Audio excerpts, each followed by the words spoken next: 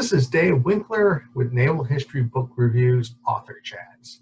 Today we are with Rear Admiral James R. McNeal, Supply Corps, United States Navy retired, and we're going to be talking about the book he co-authored, The Herndon Climb, A History of the United States Naval Academy's Greatest Tradition. A little bit about Admiral McNeal. He was born in Hawaii, raised in Southern California. His father was a graduate of the United States Naval Academy, class of '62. That's going to come into play here. He's a graduate of class of 1986. He spent 6 years on active duty with the Supply Corps, transitioned into the Naval Reserve, and retired in 2017, having achieved the rank of Rear Admiral in the Supply Corps. Owner in several businesses. His wife, Peggy, they met at the Naval Academy. She's also a graduate of class of 1986. They have 3 children and a grandson. The subject we're talking about today is this fella here, William Herndon. Commander Herndon died at sea on the SS Central America in 1857. We're going to hear a little bit more about that. Class of 1860 built a memorial, a monument in his honor. And that's going to be the subject of today's talk, a fine tradition at the Naval Academy that culminates with the placement of a combination cover at the apex of this obelisk. So some questions I'm going to be asking Admiral McNeal. Why this book? He's going to talk a little bit about Commander William Herndon. He's going to discuss how he teamed with his co-author and their approach on writing this book. And we want to talk about why Naval Academy alums and non-alums should have an interest in this book. How you doing there, sir? I'm doing great. Really appreciate you having me on. Okay, so let's talk a little bit about the book. First of all, talk about Commander Herndon. So Commander Herndon is a fascinating character in naval history.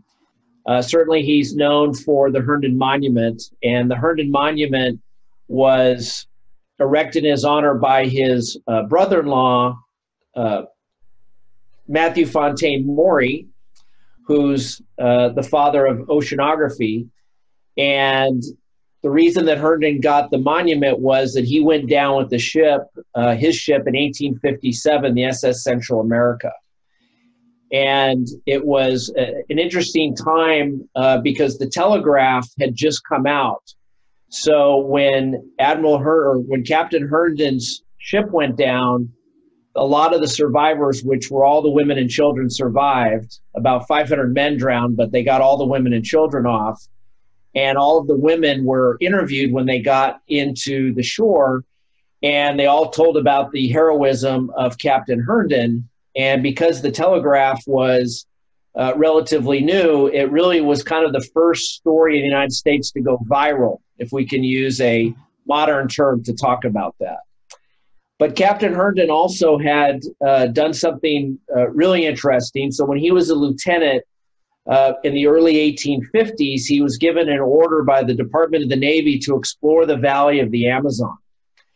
And that's all it was. And if for those that have read Message to Garcia, he really took on Message to Garcia, and he put together an expedition, and he spent about a year going from one side of the Amazon to the other. And in the midst of doing this, he kept a personal journal.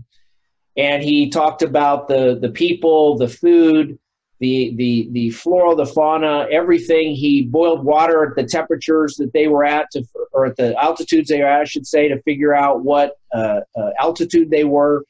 And he kept this very, very detailed journal.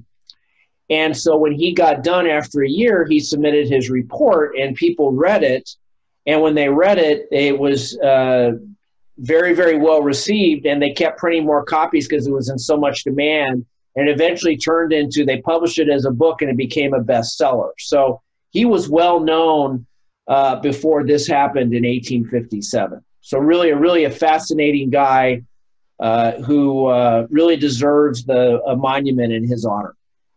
Okay, so the monument was put up, I guess, on the eve of the Civil War. And so how does this monument transform into this annual tradition? And also, I guess, how did you get interested in writing about this tradition and engaging a writing partner on this? Okay, so lot to unpack there. So we did a lot of research. There is not a ton of information. It's not very binary about one day they decided to climb, but as best as we could determine from our research is the area that where the Herndon Monument is, for those that have been to the Naval Academy, is right across from the chapel. And one interesting thing about the Herndon Monument is that it's the only monument at the Naval Academy that's never been moved.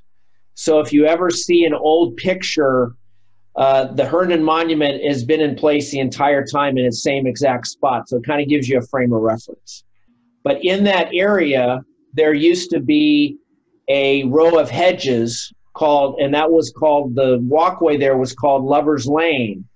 And the midshipmen in the early 1900s would take their drags, which is Naval Academy slang for dates, and they would, in the very early 19th century prim and proper fashion, would take their dates and they would sit in these benches, but they were blocked by hedges. And perhaps, a male midshipman, of course, no women at the academy then, might steal a kiss or two. And so that area became Lover's Lane, and it was off limits to plebes. And so when the graduation ceremonies used to be held on the Naval Academy grounds, when they had a small stadium there, and once the upper class graduates, everybody moves up a rank. So as soon as graduation was over, the plebes youngsters became sophomores. And so the plebes started running into Lover's Lane and kind of being there and running around and kind of acting the fool, kind of with the idea of, hey, we can be here now. And so then that gradually came to where they would take pictures in front of Herndon. And then, of course, everybody tries to one-up themselves and each other. And so then they were taking pictures of themselves climbing Herndon. And as best as we can determine, this really started to irritate the upper class, because to them, the plebes were still plebes. And so at some point in the late 50s, early 60s, they decided they were going to grease the monument to prevent the plebes from getting up there. And that's how the climb started. And of course, the first official climb was my dad's class in 1962. And it had various forms up until that point. Some years they had it, some years they didn't. But that's kind of what, as well as we could determine in our research, the first official climb. And sadly, as you know, it was not held this year because of the pandemic.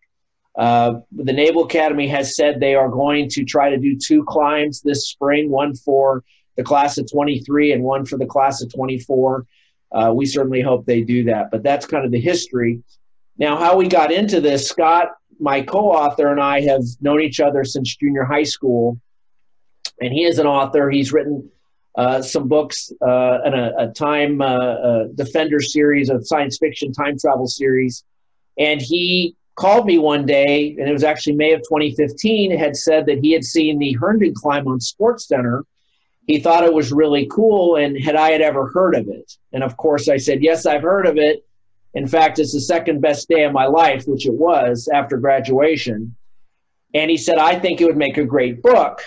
And I didn't want to burst his bubble, but I really didn't want to write a book. I was really busy at the time. I'd been reactivated out of the reserves into active duty. I had a lot going on, but I really didn't want to do another book on the Herndon Climb. As our publisher would say, the world doesn't need another biography of John Paul Jones. And that's kind of how I viewed it. However, when I did research, we found out that there was no book on Herndon. There wasn't nobody had ever written about it. There was simply, other than our newspaper articles about the event, there was a Wikipedia page. So I told him when I retired from the Navy, we would dig into it. We worked on it, very piecemeal. And then once I retired in the fall of 2017, we worked on it in earnest, got our book deal in 2018 with the Naval Institute Press. and it'll be out September 1st. So just about 10 days from now, week from now. That's excellent, and I suspect that, unfortunately, due to the pandemic, of course, this thing would be you probably be at football games doing book signings, and this thing would be flying out of boxes. It still will. This is going to be something that's going to be selling for years to come. Now, the one question I had, that hat on the top of the yes on the top. What, yes. Anything there? Yeah. So the tradition is, just for those that aren't familiar, the tradition is you have the Herndon Monument, which is 21-foot monument that is greased with lard or Crisco or whatever, and then the plebes have to climb to the top using kind of a human pyramid type of method, and they have a plebe cap up there. And the tradition is that their plebe year is officially over when they successfully climb to the top. Someone takes the plebe hat off and puts on an upper class combination cover, and that is the unofficial end to plebe year. They're not they transition from plebes to fourth class midshipmen. Now their tradition is, or what the saying is that whoever climbs to the top and it is the one to pull the cover off will be the first admiral in the class. That we have verified has never happened. However, in the book, we have a really interesting story about a couple of roommates that get pretty darn close to it. So I don't want to ruin that chapter for people, but there's a really cool story in the book about a couple of roommates from the class of '69 and how they fit into that whole history and tradition. Okay. No, our former executive director of the class, Todd Creekman, will probably be very interested to probably read that section. He was class of 69. Okay, so getting on to the question, this is going to be obviously an interesting book for the alums, but for outside audiences, what are some of the stories that would make it a compelling read? Well, yeah, one of the things that we tried to do is not make it what I call inside baseball with a lot of slang and make it only to the Naval Academy audience. We kind of figured we had a built-in audience with alumni. So we purposely wrote the book for somebody who's never been to the Naval Academy, never seen the Herndon Monument. So we have a second-person account, 3 chapters that are a second-person account of putting someone into the body of someone climbing. So we give them that aspect. We talk about, Captain Herndon and his time, what he did, the different things that he did. We talked about the snake dance, which was the start of the Herndon Climb with Lover's Lane. We also have a lot of different stories. We have a story of Kristen Dickman, who was a plebe who passed away in her sleep in Bancroft Hall in 2008 before her Herndon Climb. So we told her story. We also have a story of Chris Bianchi, who was the class of 2019, who was the class of 2016 climber, and his history with his dad and uncle, who both perished in helicopter crashes. We tell the story of the Bianchis. We talk about the longest climb. That was actually our sample chapter we submitted to the Naval Institute Press. The fastest climb is the class of 1975 in about 18 or 20 minutes, pretty fast. The longest climb is the class of 1998, and theirs is over 4 hours. Oh, my. So that's a really fun story. There's just all sorts of other little tidbits. Of course, the class of '86, my class, we get the story of our climb in there. And then the last chapter is kind of my story. Scott and I did kind of an interview back and forth, and I talk about how I got to the Naval Academy. I talk about my plebe year, and just talk about why the Herndon Climb meant so much to me. So it's something for everybody. You know, it's kind of a cliche, but the Kristen Dickman story is very, very sad. So is the Chris Bianchi story with his father and his uncle. But there's also some stories that are funny. There's some stories that are and can make you a little bit mad. We have a story about the women in the 80s and how they were treated very, very poorly. So that will probably make some people angry. Hearing the stories, it certainly did me. So it's got something for everybody. It's not a textbook history of the Herndon Climb. It is simply a series of kind of anecdotes and really a fun read.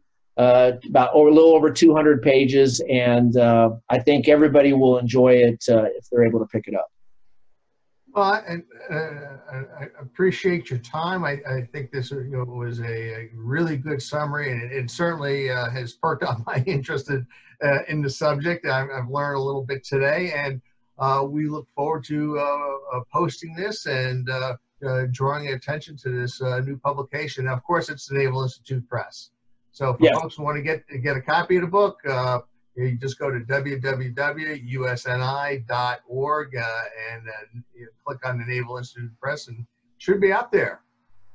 Yep, and just a plug for the Naval Institute Press. If you're a member, you get a discount on the book. I think it's a 40% discount. So a plug for our friends there who took a chance on a couple of guys who didn't have a track record in this area. So we'll always be very, very honored and blessed that they, took a chance on us. It's also available on Amazon. And I think that people will enjoy it. It's a fun book. We put a lot of time into it. It took us, about 5 years from beginning to end. And I think everybody will enjoy it. Okay. Well, thanks again for your time and participating in Naval History Book Review Author Chats at the Naval Historical Foundation. My pleasure. Thanks for having me on.